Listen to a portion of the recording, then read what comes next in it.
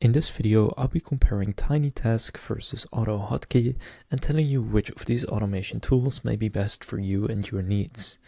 So I'll go over what exactly they do, who they're for, and ultimately which one I would pick. Now first, both of them are for Windows, and AutoHotKey is a scripting-based automation tool, which means you will need to script. So it has advanced scripting with custom logic, loops, and conditions. It has hotkey automation, so you can assign macros to keyboard shortcuts. You can do GUI automation, so control windows, mouse movements, and keystrokes. You can do text expansions, so replace abbreviations with full phrases. You can interact with APIs, files, and other programs, and it's highly customizable.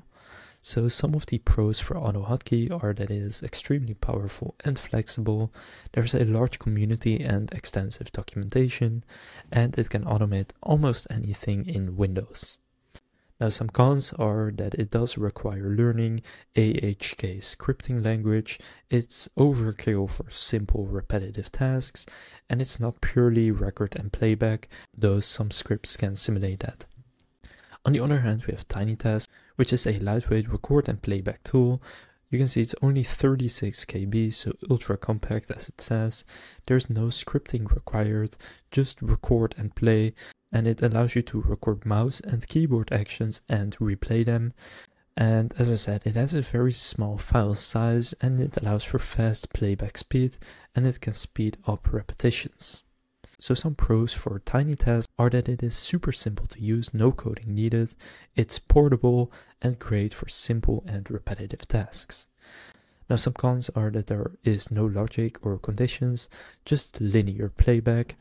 There is no hotkey customization, so you have limited control. It is fragile, it breaks if window positions change, and there's no text expansion or advanced automation. So which one should you use, TinyTask or AutoHotKey? I would use AutoHotKey if you need advanced automation with conditional logic, hotkeys, etc. If you want to automate complex workflows, and if you are okay with learning basic scripting. On the other hand, I would go with TinyTask if you need a quick no-code solution for, again, simple repetitive tasks. Also if you want instant record and replay without setup, and you don't need logic or customization. So that concludes this comparison of TinyTask versus AutoHotKey. If this comparison was helpful, please consider leaving a like and subscribing to my channel.